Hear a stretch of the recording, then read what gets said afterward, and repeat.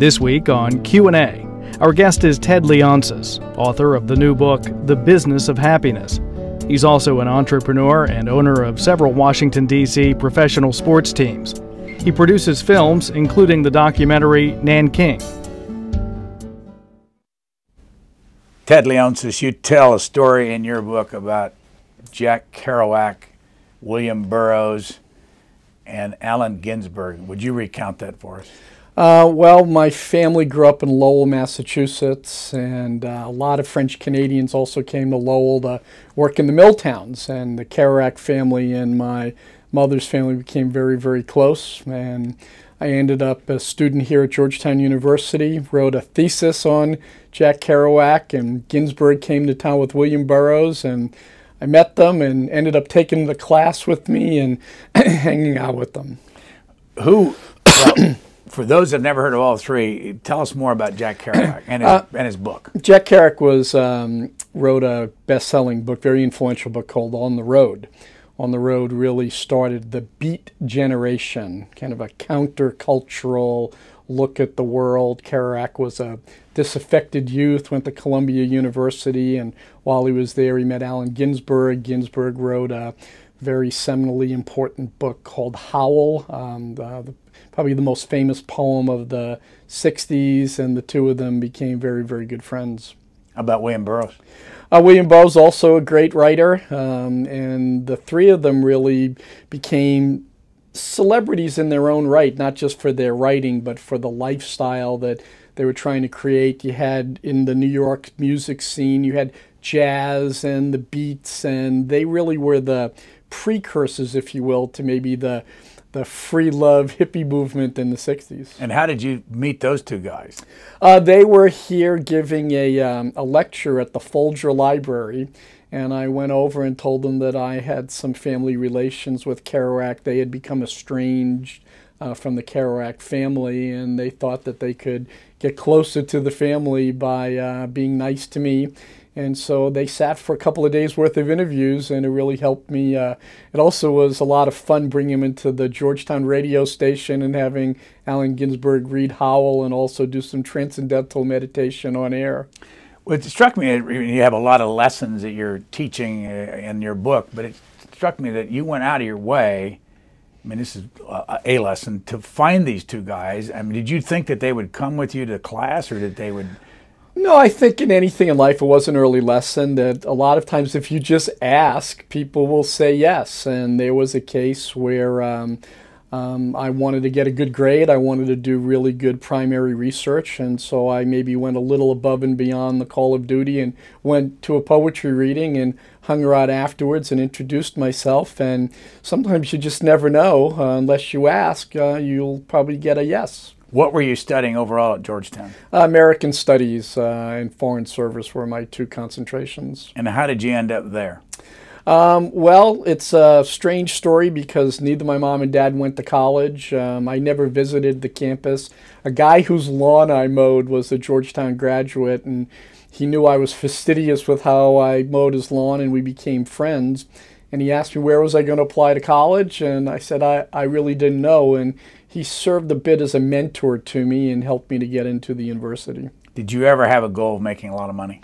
I didn't. I didn't know that I was poor until I came to Georgetown. My dad was a waiter. My mom was a secretary. And I think between them, the best year they ever had was $28,000. And so when did that, I mean, one of the reasons you wrote the book is to tell us the story of you were 13 years with America Online, made a lot of money. Yep. When did that start? When did you feel that? Well, I was an entrepreneur right out of college. A couple of years into my career, I started my first company. It was a publishing company. And I raised some venture capital and was very fortunate. I sold it to International Thompson, now Thomson Reuters, for $65 million. And a very, very young age, I came into a lot of money. And I was kind of programmed, if you work really, really hard and you're successful and you make a lot of money, then you would feel successful and you would be happy. And what the book really is positing is that if you're happy, you can be successful, but if you're successful, you're not necessarily happy. That first company was called List. Right. What did it stand for? It was the Leonsis Index to Software Technology. It was a database online company, started in 1982 around the launch of the IBM PC, and it looked like a TV guide. The front of the book was interviews with software executives like Bill Gates or Steve Jobs, and the back of the book was a directory of what software worked on what hardware, and it really kind of was a precursor to today. It would be a website like a Yahoo that had a directory of everything that you needed to find, very easily organized. What did you sell that company for? How much? I sold it for $65 million, and after taxes I made $20 million, and I declared victory. I have great empathy for my players now, you know, young people like Alexander Ovechkin. We just signed him to a 12-year, $125 million deal, and you're not really prepared for what notoriety and a big paycheck will bring to you. And what I found is that I kind of lost my way a little bit. And then I got on the wrong airplane, and the airplane developed all sorts of mechanical difficulties, and you know, we prepared for a crash landing. And it was really kind of the big pivotal moment in my life. First, you always read about people dying with a smile on their face, and around the plane no one was smiling. Everyone was weeping and crying or praying. And so I have a high level of faith, but I thought it was inauthentic if I just prayed. So I started to negotiate, and I literally said, it'll be a good deal if you let me live. I promise that if I get a second chance, I'll leave more than I take, and I'll play offense with the rest of my life, and I'll try to be additive. I won't just be a taker. And obviously I made it through. And that following weekend, I sat down to say, okay, well, I got a do-over. I got the second chance. What do I do? And I didn't have any tools available to me. And I knew I had had a reckoning. I had had this big pivot in my life. So I ended up making this list of 101 things to do before I die. And it's been a guiding force. It helped me to envision a lot of the twists and turns that my life positively have taken. But it also put me on the path and road to being a student of happiness. And right down the street is where my journey started, at the Library of Congress. You go and you read online in a digital format the Declaration of Independence. And you know, it was redlined and blacklined. It had lots of edits, and the only sentence that wasn't edited, that had no added value by any of the founding fathers, was life, liberty, and the pursuit of happiness. It's in our DNA as a country. It's in our genetics as people. If you think about it, that's what religion sells. Yet as students, as business people, we're not programmed to think about a quest for happiness and self-actualization. When I picked your book up, read your book on all that, trying to figure out you and your background, there's some mixed messages here, so you clear it up for us. First, it's published by Regnery, which is a well-known conservative publisher. You got help in writing this from John Buckley, who worked for Ronald Reagan, worked for the Republican Congressional Campaign Committee. But if I'd just read your book, and it's also endorsed by Maria Shriver and Don Graham and Chris Wallace and some others, I would have guessed you were a liberal. So fill in the blanks here. How does all this fit together? You know, I've never put a label on myself. I'm fiscally conservative. I'm a bootstrap entrepreneur. My father was first generation from Greece. I truly believe in the American dream. I think I embody some of it, that you know, I ended up owning sports teams. I ended up taking companies public. I've done well, and I believe that the economy and capitalism is at the heart of what makes America great. At the same time, I realize that being happy, really the biggest part of it is being an active participant in communities of interest, and volunteering and giving back and having social awareness are equally as important. So I guess I'd say I'm fiscally very conservative, but I'm socially progressive. I also noticed that you gave money to both John McCain and Barack Obama. Yeah, I gave them both, and it was interesting when John and I were working on the book. John Buckley, and we put out the formula of what makes for success through happiness, it was right during the primaries, and we wrote down each of the candidates to say who scored the highest. And based on the formula, Obama scored the highest. He had high levels of self-expression. He was a community activist. He showed great empathy. He was always looking at what the higher calling of the position was. And so that started to lead us to, it isn't just about personal happiness, that companies that are happy, that campaigns that are happy and pursue this formula, they end up getting the accrual of the highest levels of value. So the front of the book is a personal journey book, but the back of the book really talks about how businesses, like a Google as an example. I wrote a story last week in Newsweek about how Google withdrew from China. And when you listened, all of the experts and Wall Street analysts said you can't leave China. China's the fourth biggest internet market. It'll soon be the biggest internet market. It's the world's biggest emerging economy. It's bad business. But Sergey said, I really don't want to be, Sergey Brin, who's one of the co-founders of the company, said, I can't be happy knowing that someone's reading emails and arresting students. I can't be happy knowing that they want to come in and crash into my network and steal, trade secrets. And so he pulled out, he did the right thing the right way, and the morale of the company went up, and you watch, their business will get even stronger. There's a lot we can talk about because there are a lot of different things that you're involved in. One of the things, before we get to your documentary productions that you have, I want to show you a clip of you in an American Society of Newspaper Editors meeting in about 13 years ago, and bring us up to date on your thinking from then to now. Okay. In the future, editors are going to be bartenders. I think. I know that's a terrible thing to say, in that what the role of an editor will be social media. It'll be, I'm bringing you into a place, into a bar. I'm going to give you the news. I'm going to bring other people around that will talk to you about the news. I'll find dissenting voices, and I'll package that up for you. That's a great new position and job. Well, that's a lousy description of what a society ought to be, I think.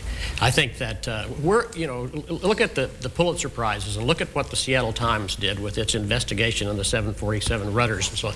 How the hell is that going to happen on the internet? I mean, that's a reporter.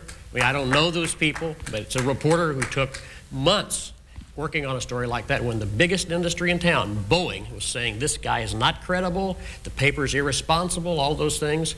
Produce wonderful work that's going to have major impact on all of us. How does that stuff happen online if we just pretend we're bartenders? That's an old video of you 13 years ago talking to Ron Martin, who was the editor of the Atlanta Journal-Constitution. What were you doing in 1997? Well, I was president of America Online and was really an evangelist for this new medium and how it would level the playing field and bring education and democracy to a very wide audience. And I just believed, and I was using terminology 13 years ago which is very relevant today.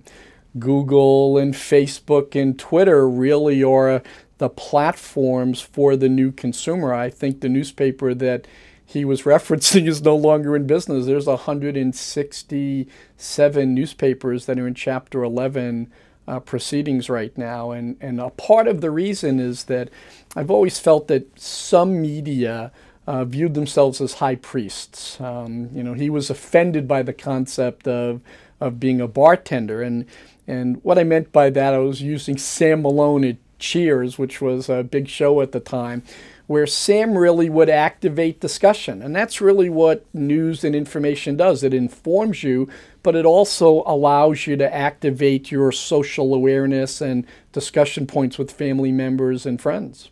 What were the 13 years that you were at America Online? I got to AOL in 1993 and just retired at the end of '06.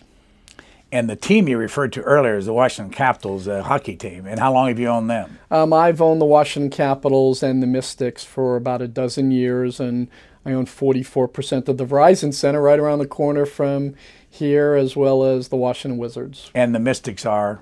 Mystics are the WNBA women's basketball team. And how are they doing? They made the playoffs last year. We have a good team. The Caps finished first in the NHL during the regular season, and now we're into the playoffs. Let me go back to that session 13 years ago with another clip and get your reaction to this. I think there's a defensiveness sometimes in newspapers themselves that brings some of this up. It's not going out of business. Television didn't go out of business with cable.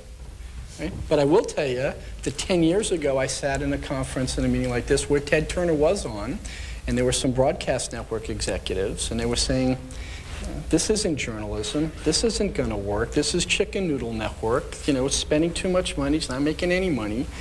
And Time Corporate offered $5 million for it, right? And didn't do it. And now they paid $7 billion for it. And it's the place where on television, news is defined. Now, this is just a matter of, do you embrace, do you push away? Newspapers are not going out of business. There is a way to take your core competencies and move up the value chain in this new medium. How you doing 13 years later? Well, I was wrong. They are going out of business, and I wish they had listened a little bit more aggressively to move more aggressively, more quickly into the new media. Newspapers just now are starting to get more active in blogging. They're just now starting to realize the importance of video. They're really trying to embrace that all of their consumers aren't reading printed paper. Prices have gone up for gas. Unions charge too much money, and what's ironic is that the free product. I'm a subscriber to the Washington Post, and I joke with Don Graham about this all the time. Their free product on the web is better than the product that I pay for in newspaper form. Right? I get the newspaper in the morning. It doesn't get updated. It's mostly black and white. It gets my hands dirty. I go on their website. I have video. I have audio. It's updated all the time. And so that the genie's out of the bottle, this new media, because of bandwidth, because of Moore's Law, because of the amount of investment that's been made in infrastructure on the internet, it was a matter of time before the new media really became the primary media, and that newspapers now really are aside and kind of behind what's happened. The area of your book where you're the most critical is the whole business of the merger with Time.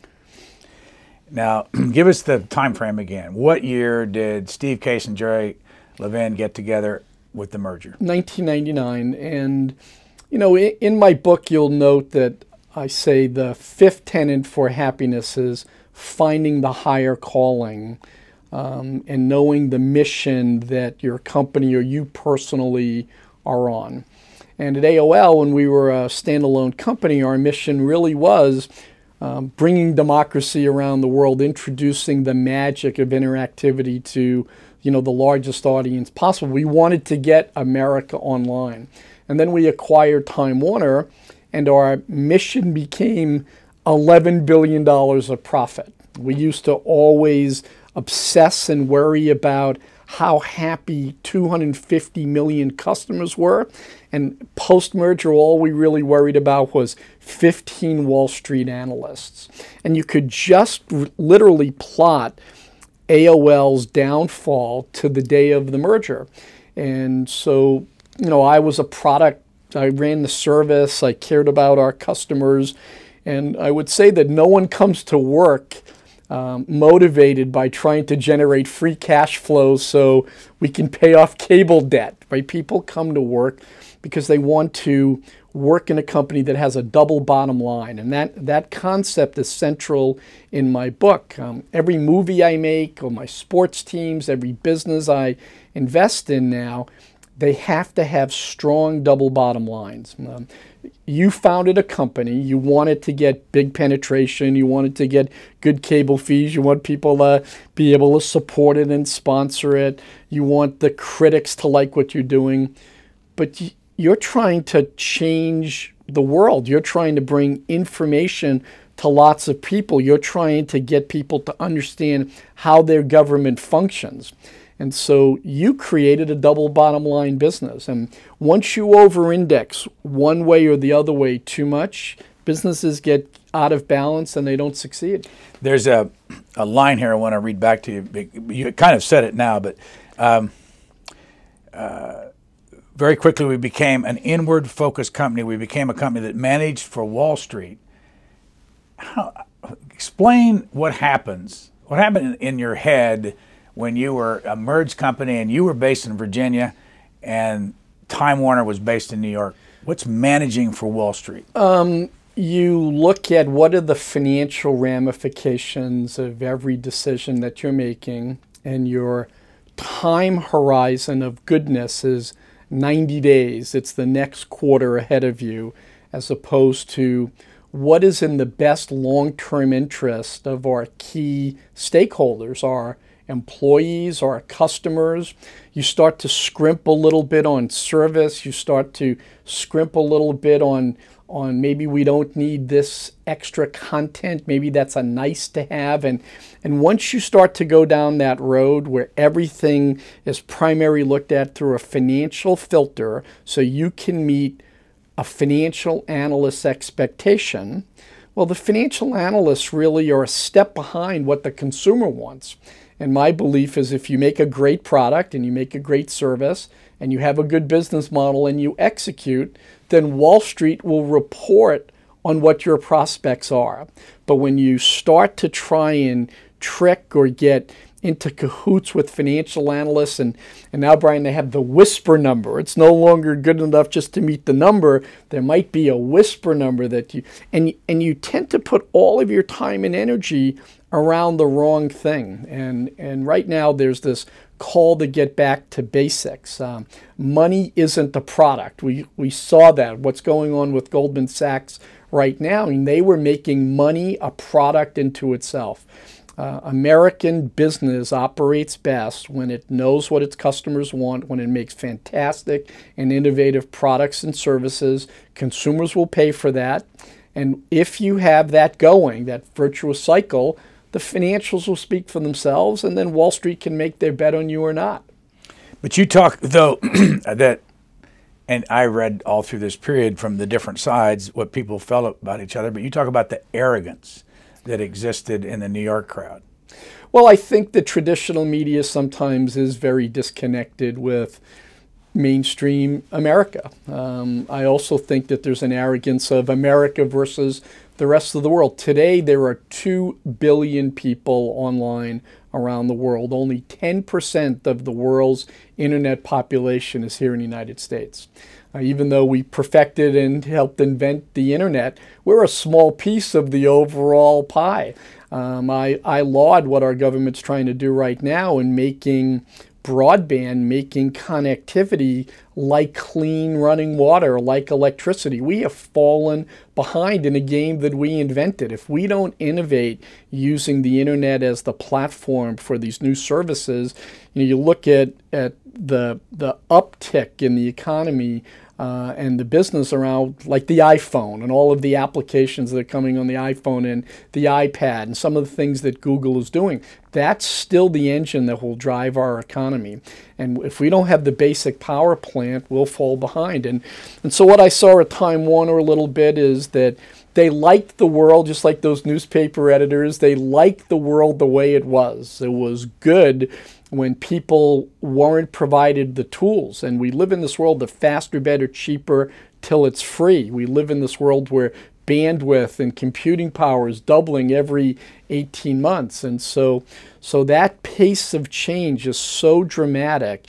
And when you're a leader, when you own Time Magazine, you don't want there to be a Google. You don't want there to be innovation, because that's going to destroy or certainly change the business model that you've developed for the last 20 or 30 years. You left AOL in 2007.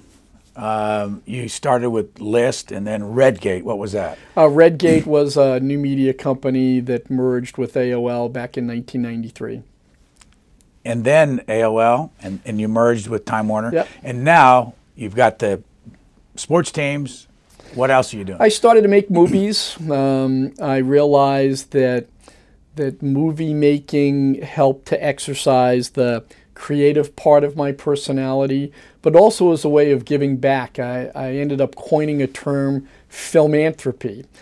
Make movies that will get critically acclaimed and win awards and do well in theaters and get bought by the HBOs of the world, but use the medium to ignite change, a perception, or activate volunteerism, or activate charitable giving. So I've made 3 movies. They've all rung high on that double bottom line. One won an Emmy Award last year. They've all been bought for major broadcast distribution. But what I'm most proud of is that they've been good work kinds of films. They've helped shine the light on a tough subject and got people to volunteer or write checks for the charities that they focus on. The first movie you did, a documentary called Nanking.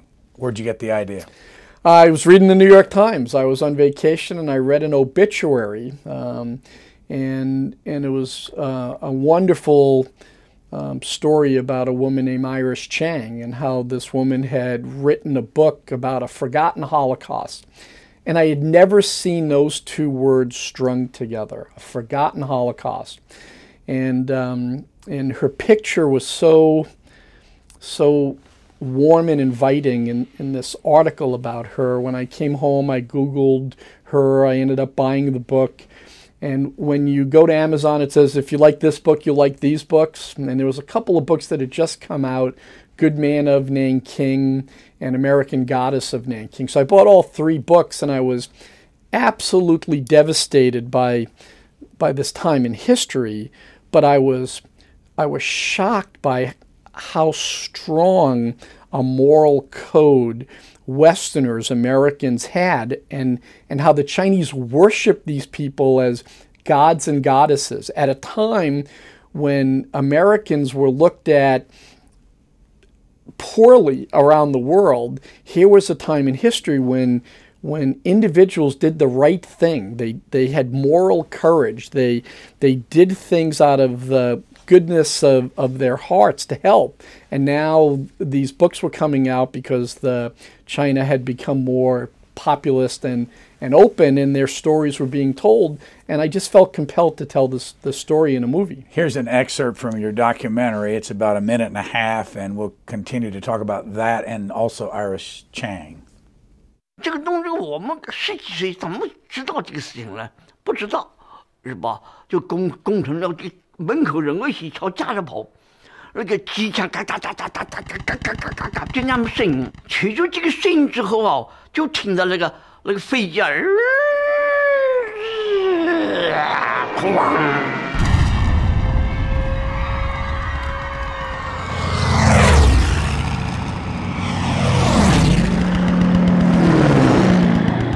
那个飞机，俯横冲下来的是那种怪声啊，吓死人，是吧？我们还是就是青少年，是吧？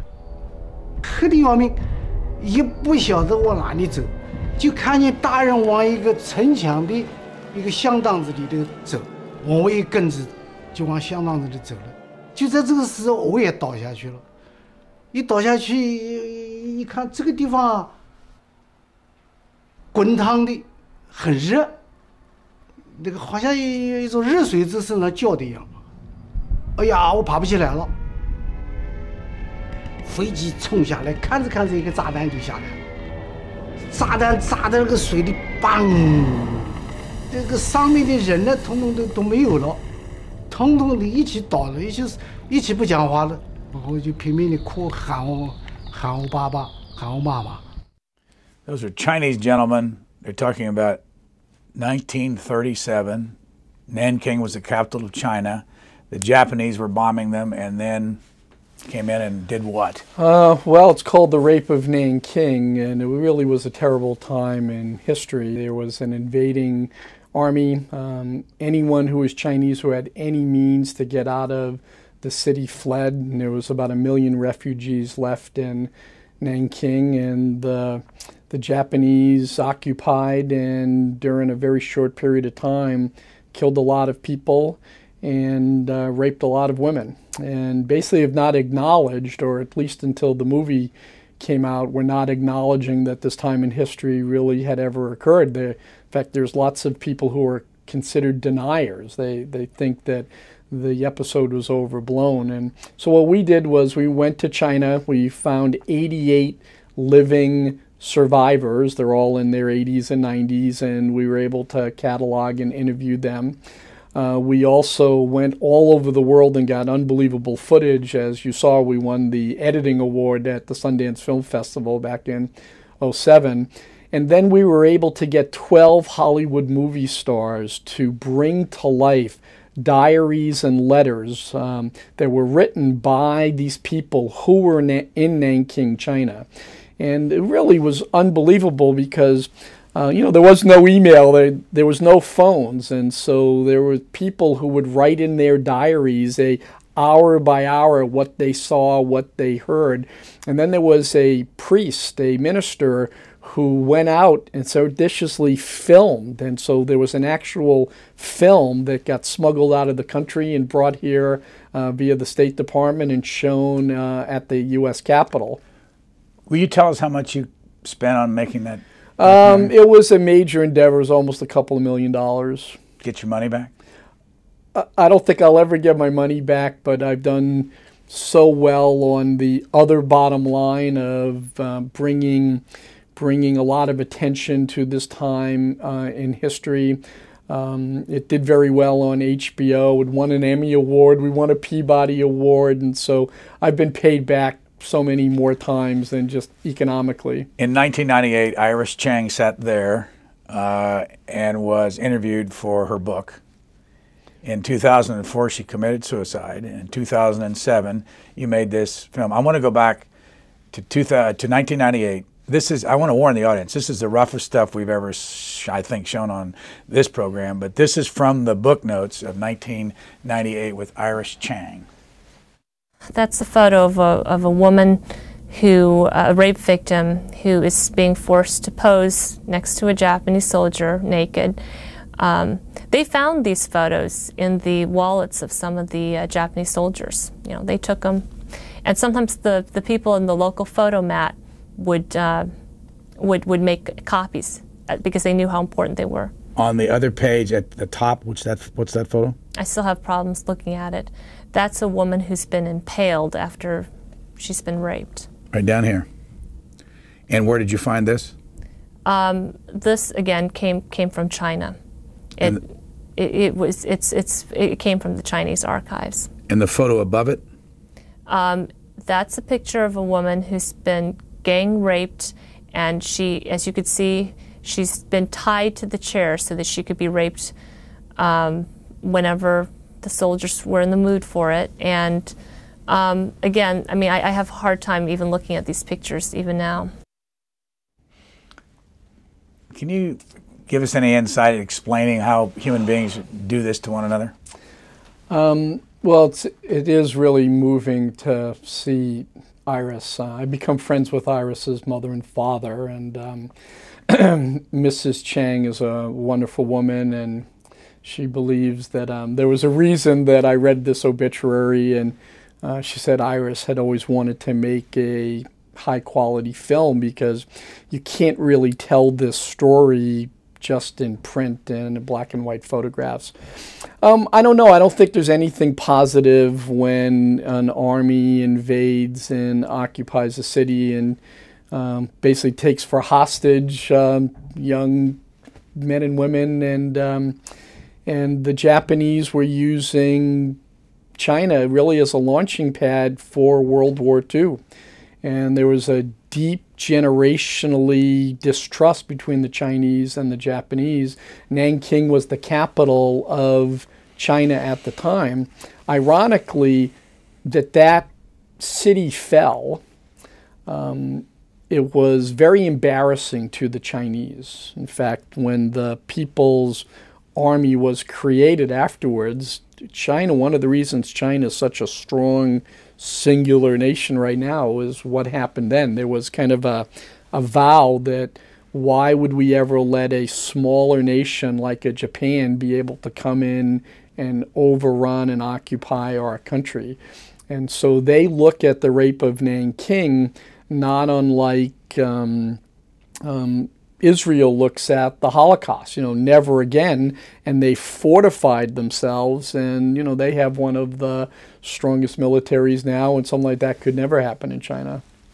The Wikipedia site on Iris Chang has the 3 notes that she wrote, or suicide notes on November the 8th, 2004.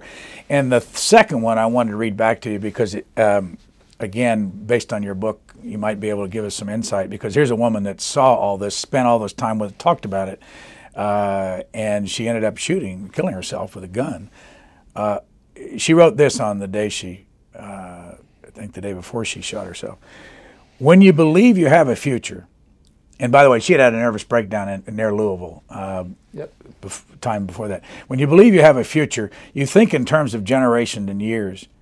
When you do not, you live not just by the day, but by the minute. It is far better that you remember me as I was in my heyday as a best-selling author, said Iris Chang, than the wild-eyed wreck who returned from Louisville. Each breath is becoming difficult for me to take.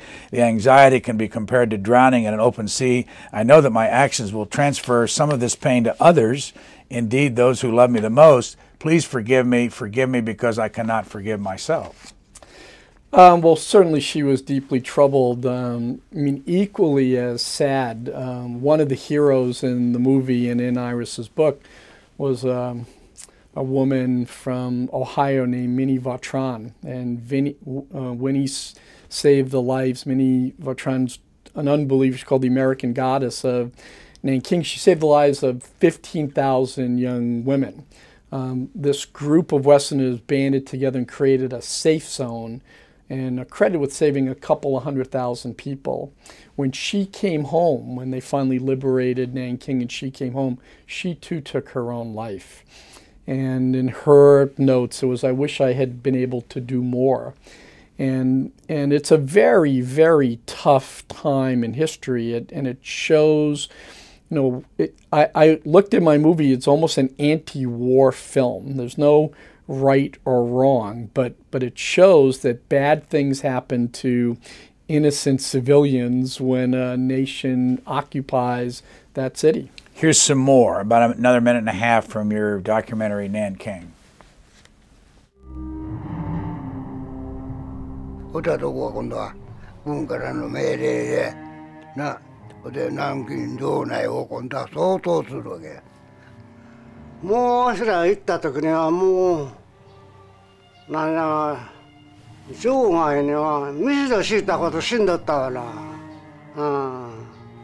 その死体の山がいくつかこう渦高くね連なっていたのを記憶してますわ。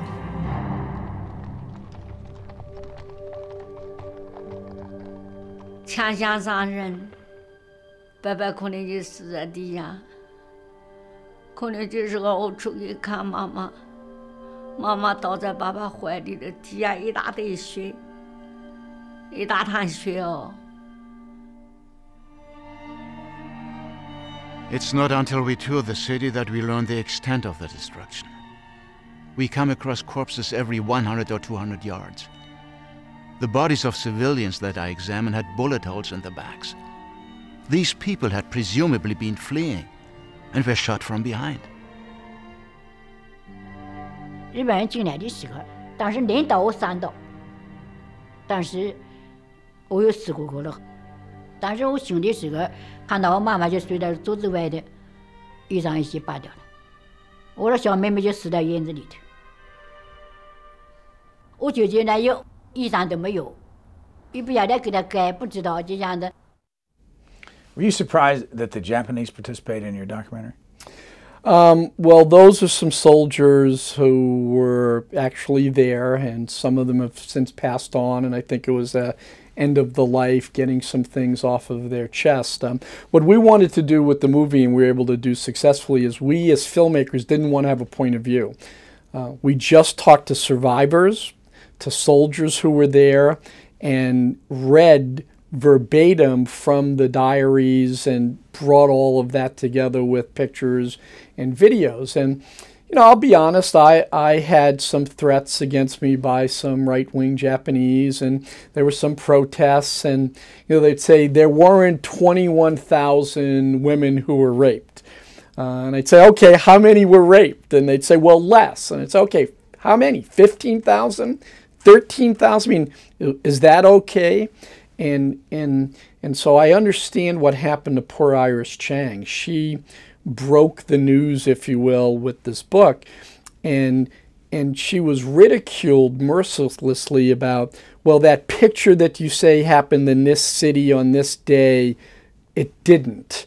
It couldn't have been in November because look at the way the sun is setting. And so if this picture is dated wrong, then that must mean the rest of the posits in your book must be wrong. And she took it personally that she was kind of on trial in this court of public opinion. Her suicide, was there any, talking to her parents, was there any evidence that she had depression before all this started? I do believe that she had some depression. And if you were around the subject matter for enough, I mean, you could see how it would really add to a darkness and an ennui that would set in, because it's a horrible part of life. What my movie tried to show, though, was that even in the darkest times, there's light. Even in the most gruesome times, and the Westerners who stayed behind were great heroes, as well as many of the Chinese who stayed behind and banded together. And that's really what at the heart of my book, being part of a community, finding the higher calling, volunteering and giving back, getting out of the I and serving a collective we. Those are all traits that make for happiness and self-actualization. And every one of those Westerners, Woody Harrelson plays the role, or reads the diaries of a Harvard medical school trained doctor who worked in Nanking. If Americans leave, a great many of the Chinese would go also. The hospital would have to close or be operated by military authorities. One can't help feeling that leaving right now would be passing up an opportunity for service of the highest kind. The U.S. government sent boats and trains to get everyone out, and these 12 people stayed behind.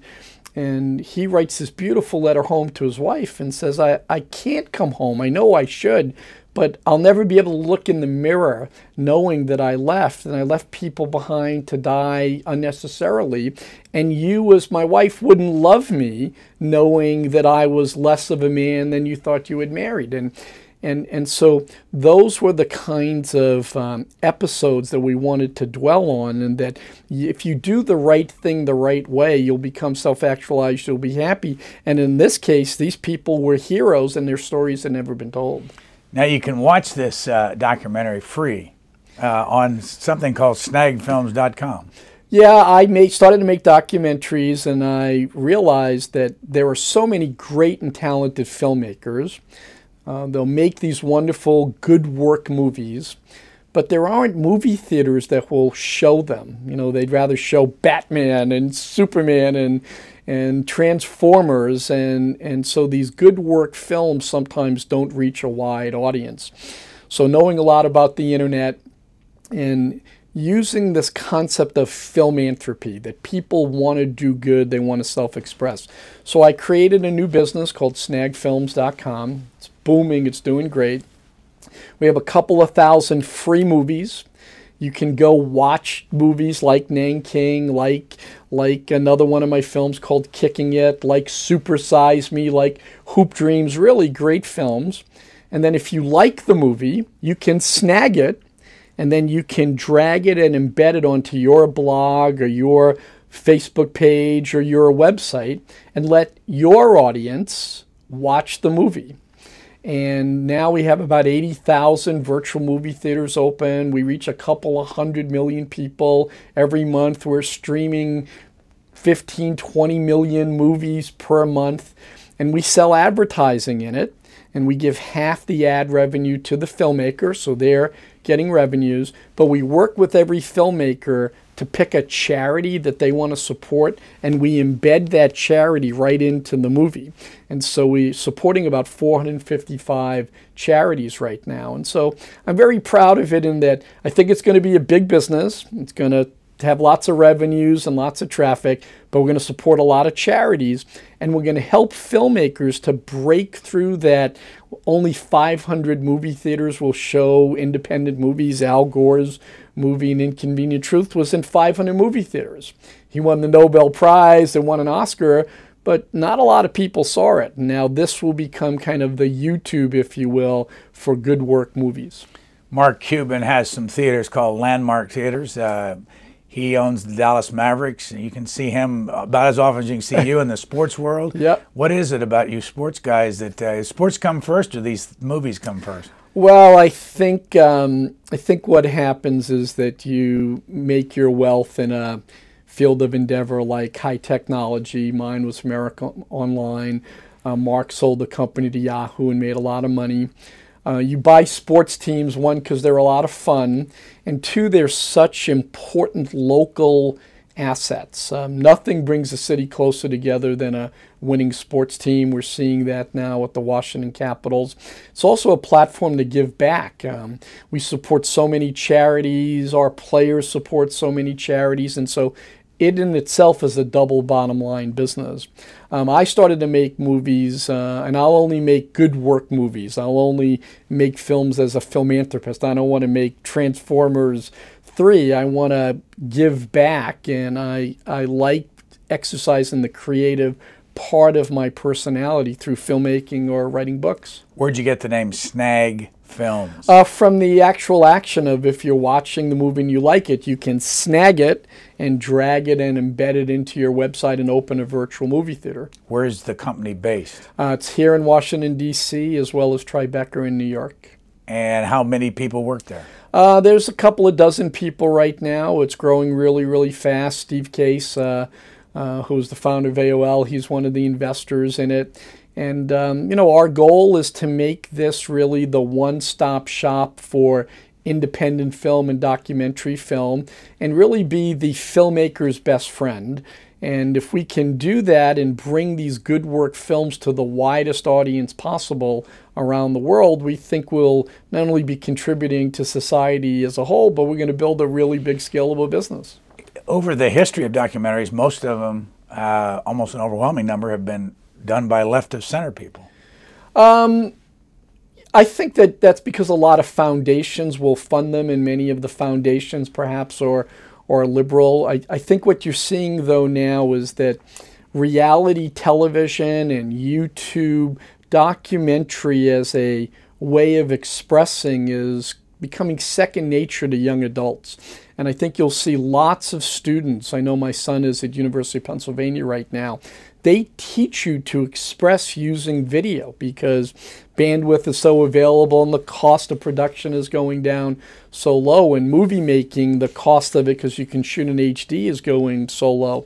So I think we will see short form and documentary film becoming very, very popular with young people as they enter the workforce, and that we're going to see an explosion of views, left, center, right, business, charity, all using this medium as a way to get their message out. What's been the most watched documentary you put on Snag Films?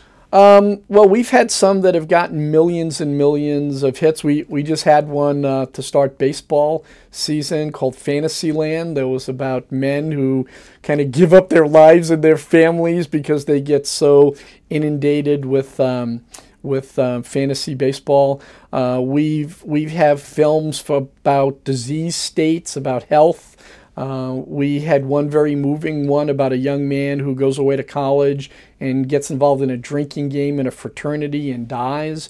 And the mother gets really, really upset, not only because her son died, because she realizes and learns that 3,000 kids, more kids die every year of alcohol poisoning in high school and college that died during 9/11. And she takes it on herself and makes this film called Haze, Snag Films premiered it, and then we were able to get fraternities and colleges all over the country to show it as a public service announcement that, hey, you can die by overdosing on alcohol, and that fraternity life, it's all about drinking and being accepted, and that 3,000 kids every year lose their life because of it. Do you buy any of these or rent any of these documentaries or lease them to put them on your site? Our deal is that we get them for free, and then we split the revenue 50-50, and we sell ads, and kind of like a cable model, we're getting $25 per 1,000 from great advertisers, and advertisers want to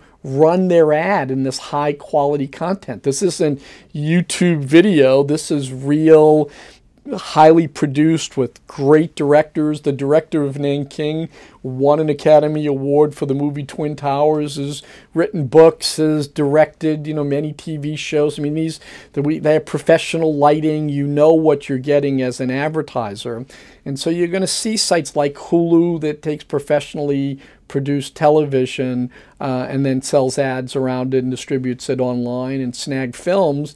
I think those are two good precursors of what media will look like over the next 10 years. Can you give us any idea what a year in revenues is? We'll probably do this year a little under $10 million. We'll be profitable probably in our third quarter of this year, so 7 quarters of investment, and then it'll become profitable.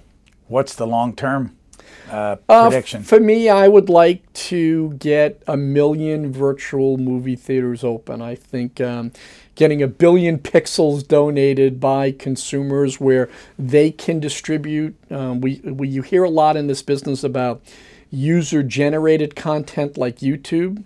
I think a next trend is you're going to see user-distributed content, and that consumers now, I'm on Facebook. I've got 5,000 friends on Facebook. I can take a movie that's important to me, put it into what's called my Facebook news feed. My 5,000 friends can get an alert that says, oh, there's this cool new film. Ted really liked it. You ought to watch it. And I think that that's a trend, and that you can bring video that way and get distributed and get your message out, I think is something that will bear watching. Recently, in the middle of your hockey playoffs, you wrote a blog that I read. Your blog's called Ted's Take. Ted's Take. And you just talked about a Saturday morning when you were floating through your life, and everywhere you went, people had some remarks to make to you about the hockey team. And I kept thinking, why does he want this? I mean, a lot of them weren't saying nice things to you because you lost the day before. Well, I think it goes to show how important a sports team is to the psyche of your community. Certainly when the Redskins win on Sunday, Monday is a happy day in Washington, D.C., that our team has been doing so well. And I think that's a big responsibility. I don't just want our team to make the playoffs. I don't even want our team just to win a Stanley Cup. I want to make millions and millions of lifelong memories between fathers and sons and mothers and daughters. I want immortality for our team. You get your name etched in the Stanley Cup. Nothing brings a city closer together than a winning sports team. I grew up in New York in the 60s. I'm an only child, and my dad used to take me to Jets games. And I remember the Jets winning the Super Bowl with Joe Namath, and my dad and I watching that game on TV and hugging and crying. And now we fast forward 40 years. My father passed away a couple of years ago. And last November, the Colts and the Jets were playing again in the playoffs. And on the NFL channel, they were running that Super Bowl. And I was on the treadmill exercise, and I was watching the game. And I had to get off the treadmill. The memories of me and my dad, my growing up, holding his hand, walking into that stadium, just came flooding back to me.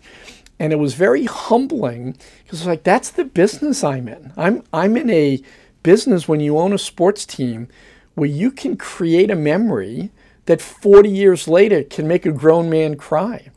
And so I view owning a sports team, it's a public trust. You have the psychological well-being of millions of people in the palm of your hand. And I think it's no different than being a politician, or being a mayor. I was mayor of my town in Florida for a while, and you feel that you're there to represent a large collection of people and hold the mirror up to them, and that's what I think owning a sports team is all about. You were the mayor of Vero Beach? Orchid, Florida. Don't you still have a place in Vero Beach? I do. We go to Vero Beach. We love it down there, and we spend some weekends and holidays there. Now, one of the things missing from your book is there are no pictures of your family, or any pictures in there. Why is that? Well, it just wasn't that kind of book, and my wife likes a little bit of privacy, and so my picture was on the cover. I think we all thought that was enough. What is your prediction as to the future, the things that you've been talking about here will be on politics in this country? I think that the country right now is growing further and further apart from its government. We're seeing that with the teabaggers. We're seeing that with our president, who came in with such promise, already having fallen popularity. And I think a big reason for that is that these intermediaries, the media, what C-SPAN was so brilliant of was you don't need an editor or a filter to form your own opinion. You should be able to watch and listen unabashedly to what is being done and read and said. That was your founding premise of C-SPAN. Well, more and more in this new media, we need to have direct connection with those that serve us. I read all of my emails. I get 300-400 emails per day.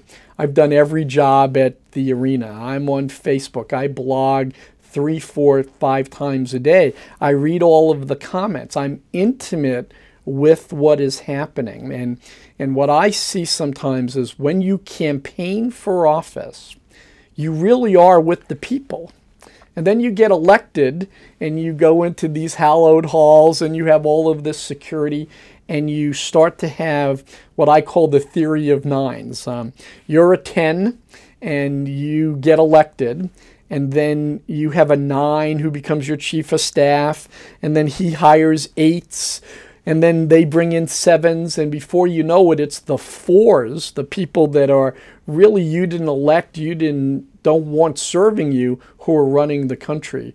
And I really think that because now the media and the steering wheel is in the hands of the consumer, that there needs to be a much higher empathy and listening more to what the community at large really wants. And I think sometimes we in Washington or in New York, the high priests in media, we tune out who our consumer is, and we start to listen to these vital few people that all have their points of view. And as you well know, DC is like no other city in the world. It's very, very disconnected from what's happening in Kansas City, and the media people in New York are very, very disconnected many times to the rest of the country. The book is called The Business of Happiness. Our guest is Ted Leonsis, and I thank you very much for joining us. Thank you. It was an honor to be here and really great to meet you. For a DVD copy of this program, call 1-877-662-7726. For free transcripts or to give us your comments about this program, visit us at qna.org. Q&A programs are also available as C-SPAN podcasts.